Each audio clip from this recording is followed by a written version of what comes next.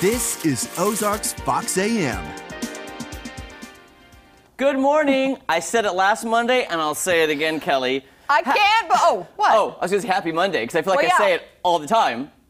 Happy Monday! I'm Jeremy Rave. And I'm Kelly Smith, and I can't believe it's Monday again. The weeks are flying by. Do you see what I'm saying now? Do I you see what I'm saying? totally get it. Last Monday, I went like this, and it was Monday. Turn around Every now and then. I get it. Yeah, it's crazy. It's like, where are the weeks going? I don't know. But I do feel bad for people who think it's going slow, because I do everything too. going on in the world. I know. We're That not is true. trying to diminish that. No, it's just like, absolutely. But life is kind of crazy and busy.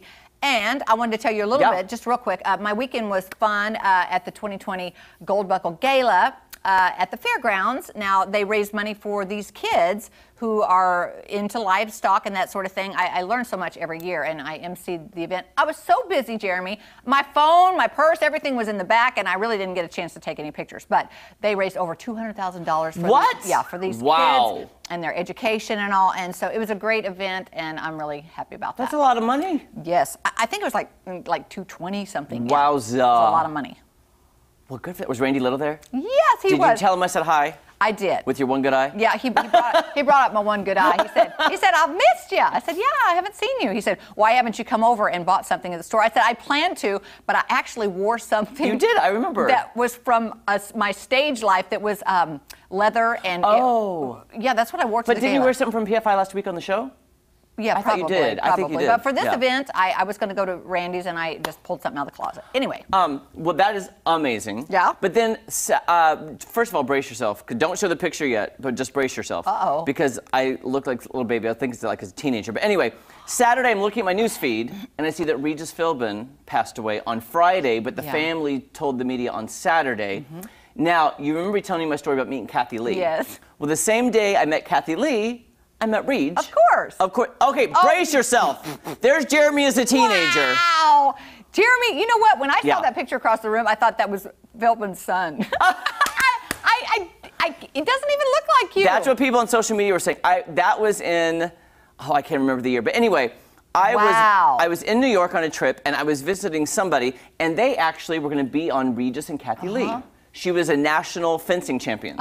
Okay? So she said, hey, do you want to come with me? I have to go backstage. It was on a Thursday when they record 2 shows. They did Thursday live, recorded Fridays.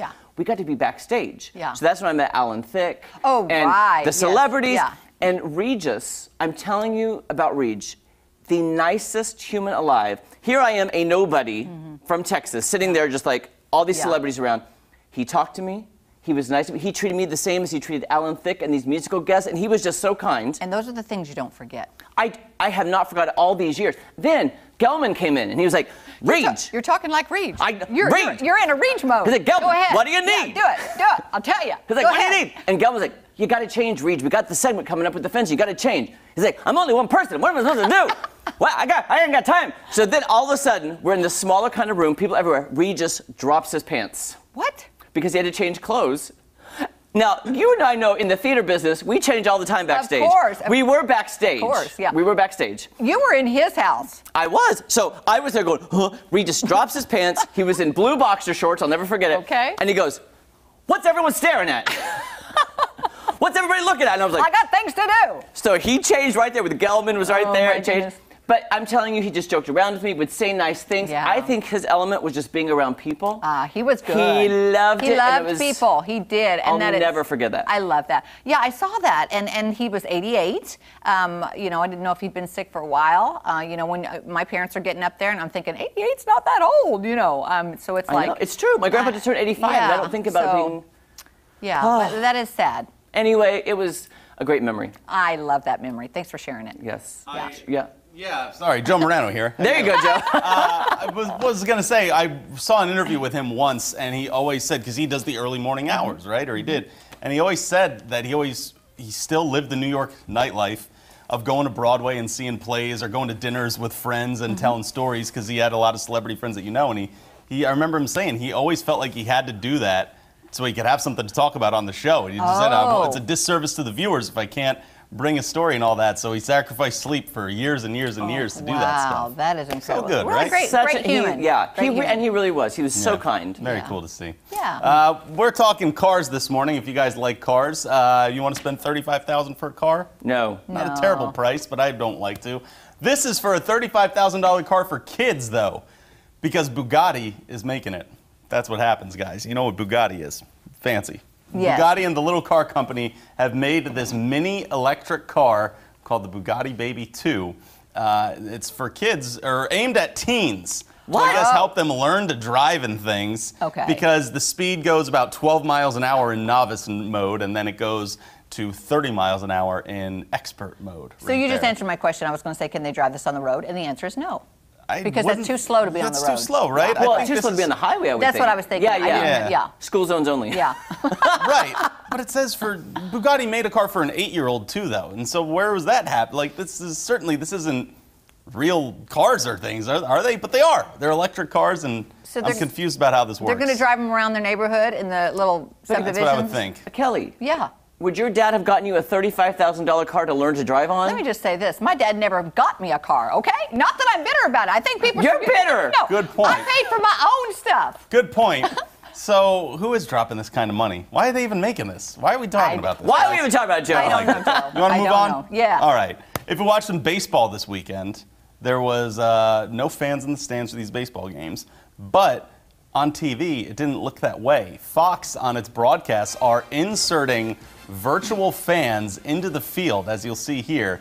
They're just kind of splicing the people in, and that's how it'll look on TV. Look at this as the camera zooms out. How do they do that? They're pumping in crowd noise. Now, also, this is happening for the Oakland A's. See that? Yeah. That is a young Tom Hanks right there. Oh, okay? Look at that. He recorded his voice yelling, "Hot dogs, get your hot dogs here," for the Oakland A's to pump into their stadium for the noise this year, because as a teen growing up in Northern California, Tom Hanks sold hot dogs at A's games. Oh, he did? I did not know this. He was a hot dog vendor. I didn't either. That's amazing. So he ended up getting into a voice booth and just yelled the hot dog chant that he did years and years ago when he was a kid, and the A's are going to be able to play that on the broadcast. I love that. I love that. I guess it just adds energy to see people in the stands and the sound and everything we're used to. But I feel bad for the players because they're not seeing that, are they? They're seeing the cardboard cutouts. They don't see it, but I do know the players are hearing that, and there was helps. Like I was watching one of the games that this guy, it was his major league debut, never had been in the majors, and